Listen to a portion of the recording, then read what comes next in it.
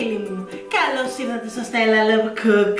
Σήμερα θα φτιάξουμε τη πιο ωραία κρεατόσουπα που θα έχετε δοκιμάσει. Με πάρα πολύ μαλακό κρέας και λαχανικά. Μια σούπα στη χύτρα ταχύτητος που θα τη φτιάξουμε πολύ γρήγορα, αλλά και πολύ εύκολα. Πάμε να τη φτιάξουμε. 1,5 κιλό αρνί ή κατσίκι χρονιάρικο ή μοσχάρι. Το κομμάτι που θα επιλέγουμε πάντα θα είναι σπάλα. Για εμένα αυτό είναι το κατάλληλο για σούπα. 1 κιλό πατάτες χοντροκομμένες. 3 ντομάτες Ρώμα ή ό,τι ντομάτες επιθυμούμε. Αυτές τις ντομάτες έχω βάλει στην κατάψυξη. Είναι από το περιβόλι μου. Κοιτάξτε πώς τις ξεφλουδίζω. Τις ξεπλένω λίγο και απλά βγάζω τη φλούδα. Αυτό, τίποτα περισσότερο. Και τις κόβω στη μέση. 4 μικρά κρεμμυδάκια ή ένα μεγάλο κομμένο στα 4. 2-3 κλονάρια σέλινο με το πράσινο μέρος του. 1 φλιτζάνι του καφέ, μικρό φλιτζάνι. 90 με 100 γραμμάρια ρύζι γλασέ. 1 φλιτζάνι ελαιόλαδο, 200 γραμμάρια. 2 μέτρια καρότα. 1 κουταλάκι του γλυκού αλάτι. 1 8 κουταλάκι του γλυκού πιπέρι. Τον χυμό από 1 με 2 λεμόνια. Μέσα στη κατσαρόλα μας ή μέσα στη χύτρα μας θα βάλουμε νερό. Όχι υπερβολικό, εάν χρειαστεί να προσθέσουμε. Και θα προσθέσουμε μέσα το κρέας μας.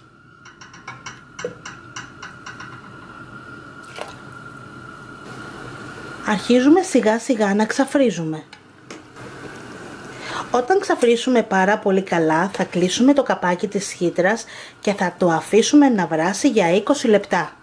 Σε περίπτωση που βράζουμε μέσα σε κατσαρόλα θα βράσουμε για 1 με 1,5 ώρα, αναλόγως όταν θα είναι έτοιμο το κρέας μας. Αυτό το ελέγχουμε. Βράσαμε 20 λεπτά με τη χύτρα μας και περιμέναμε άλλα 15 με 20 λεπτά ώστε να ανοίξει το καπάκι.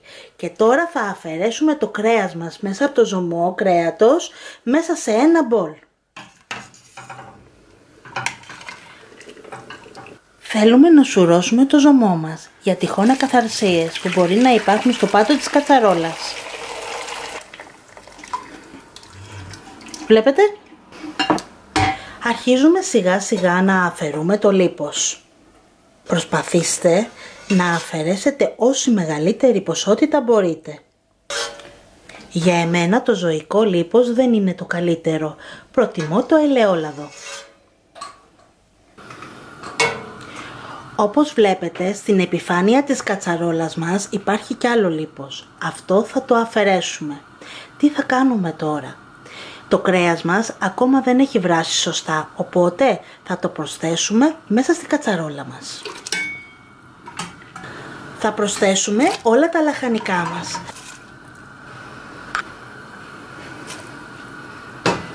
Προσθέτουμε το ρύζι μας όπου το έχουμε ξεπλύνει για να φύγει το περιττό άμυλο. Θα αφήσουμε να βράσει και θα ξαφρίσουμε όλα τα λαχανικά μας. Έτσι με αυτόν τον τρόπο θα αφαιρέσουμε και το περιττό λίπος. Αρχίζουμε να ξαφρίζουμε τα λαχανικά μας. Προσπαθήστε να μην αφαιρέσετε τα λαχανικά μέσα από τη σούπα μας,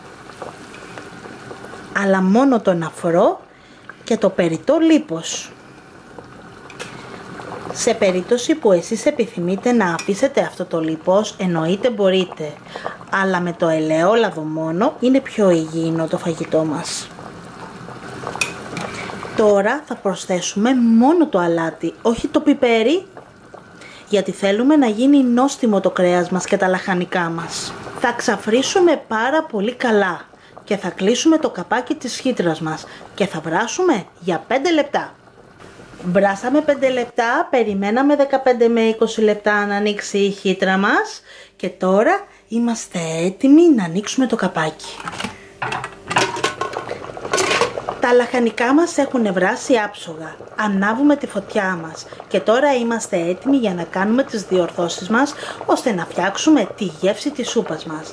Ως αρχή, αν θέλουμε να βάλουμε νερό θα το προσθέσουμε τώρα. Προσθέτουμε το ελαιόλαδο.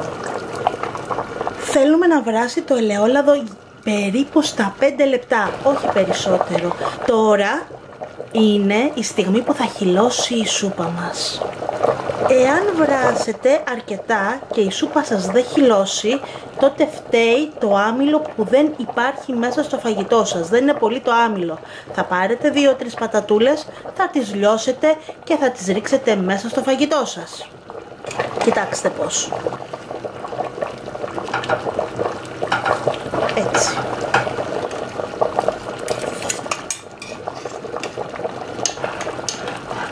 Ανακατεύουμε σε συχνά τακτά διαστήματα, ώστε να μην κολλήσει η σούπα μας. Πέρασαν τα 5 λεπτά και τώρα θα προσθέσουμε ένα λεμόνι και το πιπέρι μας. Το πόσο ζουμερή και στεγνή τη θέλετε τη σούπα σας, αυτό θα το επιλέξετε εσείς, ανάλογα με το νερό που θα ρίξετε μέσα στη σούπα σας. Είμαστε έτοιμοι, απενεργοποιούμε τη φωτιά. Μια σούπα που χρειαζόμαστε όλοι να απολαμβάνουμε τώρα το χειμώνα. Μια κρεατόσουπα με πάρα πολλές βιταμίνες που αξίζει το κόπο να τη φτιάξετε. Φίλοι μου, δοκιμάστε τη και θα δείτε ότι θα σας αρέσει πάρα πολύ. Μην ξεχάσετε να κάνετε like, να γραφτείτε στο κανάλι μου, να κοινοποιήσετε το βίντεο, αλλά και να μου γράψετε τα σχόλιά σας. Να είστε καλά φίλοι μου. Πολλά φιλιά!